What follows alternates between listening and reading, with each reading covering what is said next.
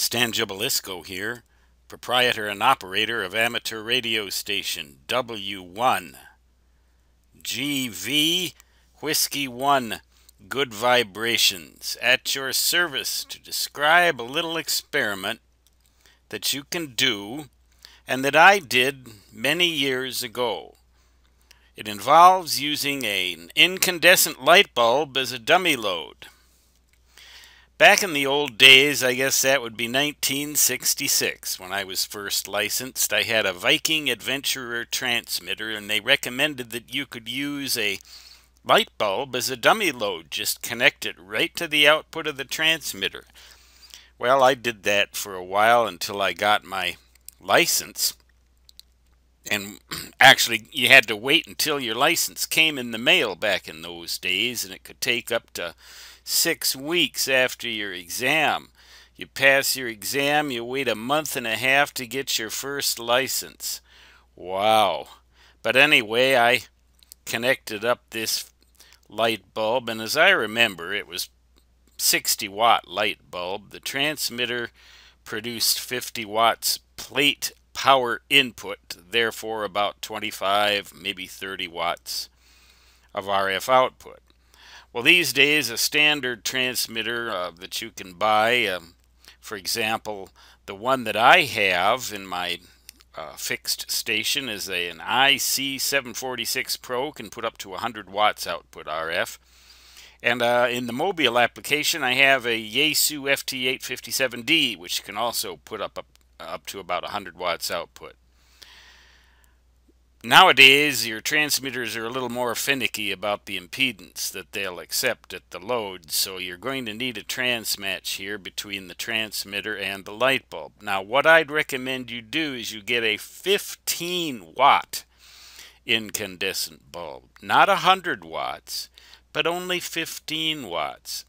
I tried this experiment long ago with my Drake T4X transmitter, which could also put out pretty close to 100 watts, and a Viking Matchbox transmatch. Any transmatch should work. You can use either the balanced or the unbalanced output connectors. Just connect that light bulb right across there. Your coax between your transmatch and your radio, just as you normally would do. But instead of connecting your antenna feed line here, connect this bulb. Start out with very low power and tune your transmatch until you get a minimum SWR. The reason for starting out with low power is that you don't want to hit that thing with high power. You never tune up with high power, you know. But if you run low power into this bulb, it'll probably just barely glow. And if you get it up to about 15 watts, it should glow at about the normal intensity that you would expect a 15-watt bulb to glow at.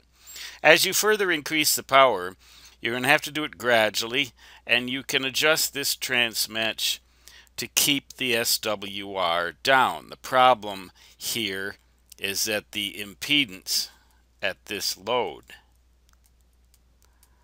is going to change as the filament in that light bulb gets hotter and hotter, because the resistance of an incandescent bulb goes down as the filament, it goes up as the filament gets hotter.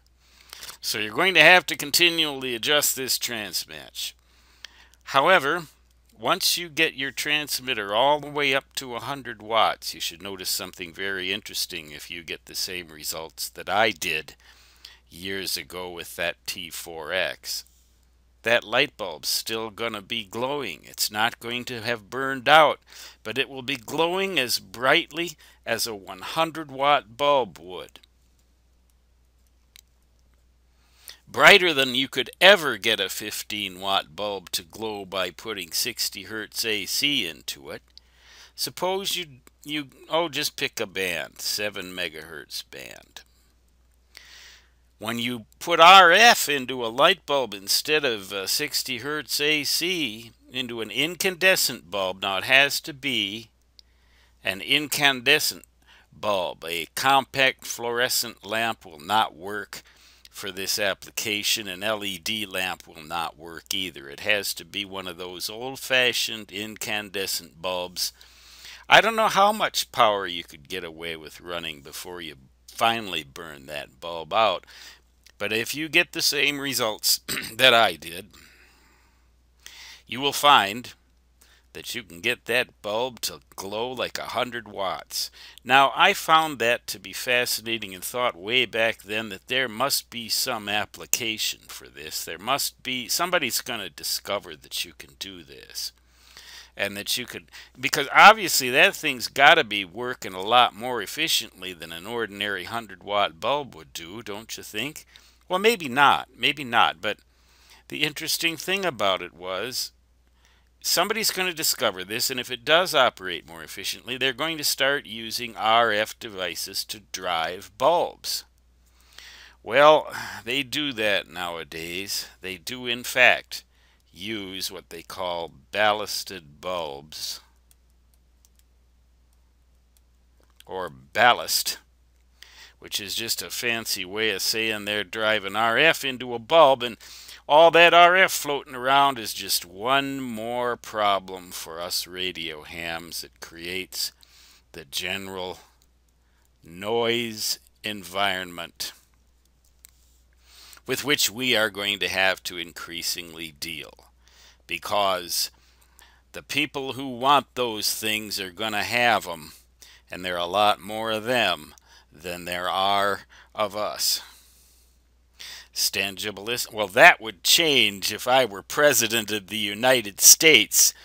I'd get some sort of executive order. I would make the Environmental Protection Agency regulate these ballasted bulbs so heavily that they'd cost $500 a piece. That'd reduce the noise for ham radio operators. Stangibilisco. Yeah, right. Stangibilisco signing off, saying 73 for now, and so long till next time.